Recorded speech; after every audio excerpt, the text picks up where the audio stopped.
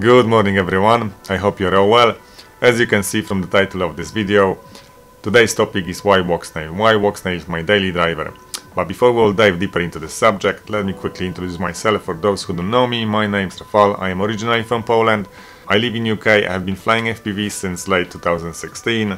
I fly for fun as well as commercially. I had all FPV systems in the past, but I settled down on Walksnail, and the easiest way for me to explain why is by pointing at the wall behind me.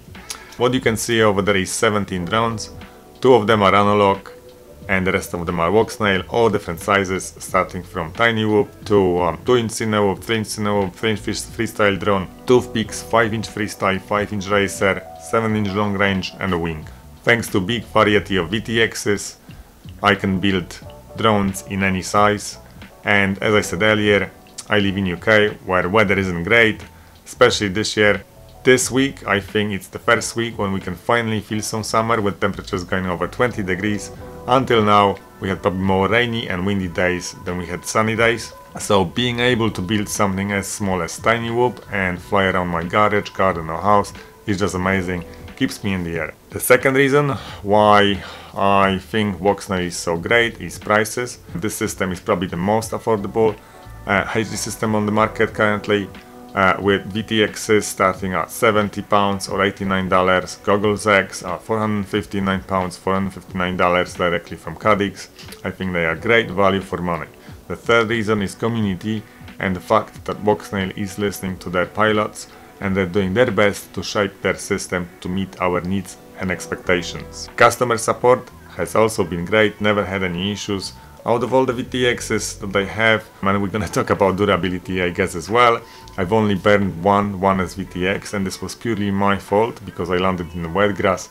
I emailed Cadix, asked them if they can help me out, if there's any chance they can fix it. Within a month or two, I had my VTX back and my toothpick up in the air again.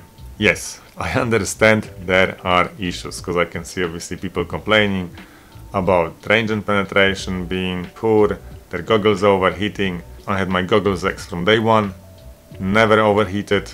I did replace my heatsink about 2 months ago, although I don't think I had to.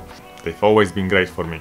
In terms of range and penetration, as I said earlier, the prices are very competitive, and I understand, or I can imagine, that they are so low because Cadix had to cut them somewhere, and one of those cuts could be possibly the stock antennas. They are okay, they will keep you in the air and you can have fun at the close range, but don't assume that you can do long range out of the box. If you are planning to do long range, I would strongly advise you to update your antennas. For instance, this is my current setup with true RC stubbies at the top and the patch in the middle, Walksnail patch.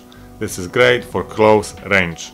I can go to the park, I can have fun at the small bundle, it's great. But if I have to penetrate few walls, let's say on an indoor flight, I would end up putting true RC patches on the top, especially there because that's where transmitting antenna is, and then stubbies will go at the bottom with this middle patch completely disconnected. What I'm trying to say is learn about system, learn about limitation, try to plan your flight path and position yourself accordingly so you can cover the whole area. Let's briefly talk about other systems that are available out there, so just so we can compare them quickly to Walksnail, because this will give you a bigger picture of why Walksnail is my daily driver. So the second system is probably one of the most popular ones. DJI, great video quality, probably better range and penetration out of the box than Walksnail.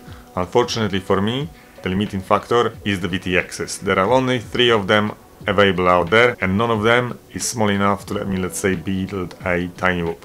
I also have to admit that I am not the biggest fan of their BS marketing. I don't like the fact that, let's say, they are releasing a new drone which is incompatible with older generation goggles, but only for the first 2 months, because the firmware is locked. Doing so, they are forcing their loyal customers to spend money on a new product, on the full kit basically that comes with the goggles and a new controller, which isn't something that they need or they won't need in the next few months, because DJI will end up unlocking that drone eventually. The third system is HD0, fantastic system but designed for racing pilots.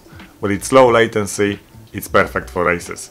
Unfortunately, range and penetration isn't so great. Therefore, that's the limiting factor for me. That's why I decided to move on to Walksnail. I had HD0 in the past as well as DJI. I still have DJI V2 goggles, but I keep them mainly because from time to time I need to fix a drone or do a new build for someone and I need to be able to test it properly. So hopefully right now you know why Walksnail is my daily driver. All I would like to see Walksnail doing in the future is a clean HDMI out. So I like to be able to send the signal out of my goggles to an external monitor without OSD, and also I would like to see finally Wi-Fi working, so we can maybe stream a video directly from the goggles via Wi-Fi to any platform, and also possibly download the DVR and maybe even update the firmware on the goggles. That would be great. Those are two things that I would like to see in the future. Other than that, Kadig/Walksnail, keep up the good work, you're doing very well, and I will continue to support you. I hope you liked it, enjoyed it. I will see you at the next one. Take care, peace.